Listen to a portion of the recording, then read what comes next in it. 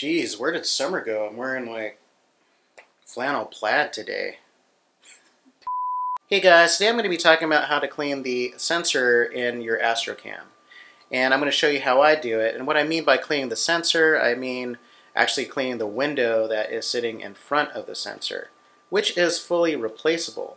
When I was researching it, it seemed like people were cleaning it with like microfiber cleaning cloths, t-shirts, Q-tips, basically anything that you could imagine cleaning glass would be. So, and that really confused me because coming from photography, you know, you need a special, swab and a special cleaning solution to clean the sensors in those cameras, but you really don't need that with these.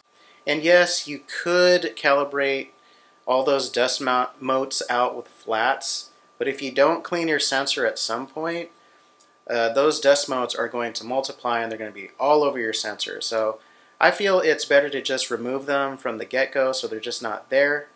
And I've been cleaning my Astrocam in this way for almost a year and no harm has ever come to it. And how I'm going to show you how to clean it is with stuff you might already have around the house. Just be careful when you do it. Do it at your own risk. This video hopefully is just to give you an idea how you would clean your sensor because you're going to have your own way. So let's get to it. This is just your simple eyeglass cleaner from Walmart. I think I got this for about $5 for the whole bottle. A eyedropper, a standard Q-tip, and some type of magnifier. I have these because I do a lot of soldering, but you can just use a standard magnifying glass. And here is my Astrocam. It is a ASI 183mm Pro, and now we're going to clean the sensor. First thing you want to do is use your magnifier, and this is just going to simulate this being on my face, but the magnifier is used to inspect the sensor, and believe me, with a magnifying glass or these type of lenses, you'll be able to see any type of dust motes that are hanging on your sensor. So you want to visually inspect it to make sure that you need to clean the sensor, because you just don't want to clean it if you don't have to.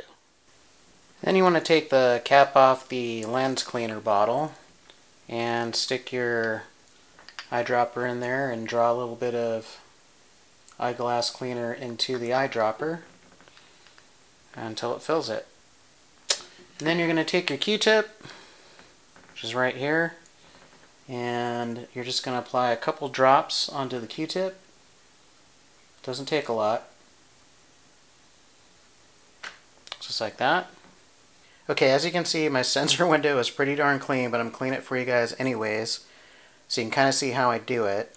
But you want to take the wetted Q-tip, and with a little bit of pressure, you just want to use a circular motion just to wet the sensor. And then you want to turn it around on the dry side and dry the sensor off. And make sure you get the corners. Light pressure, you don't need to press really hard on it. And sometimes I'll use a zigzag pattern until I feel the sensor window is clean. Alright, a couple points to remember. Never use the same Q-tip twice because you could be dragging dirt from your first pass onto the window itself. So always use a fresh Q-tip if you need to make multiple passes to clean your sensor. Also, I use this lens cleaner because it dries streak-free, it's inexpensive, and it evaporates super quick. So it's very convenient for me to use it. You can use whatever you want, whatever you prefer, but I really like this, and it's only $5 from Walmart, so there you go. Well, I hope this gives you ideas on how to clean your own sensor on your Astrocam, and I guess I'll see you guys in the next one. Peace.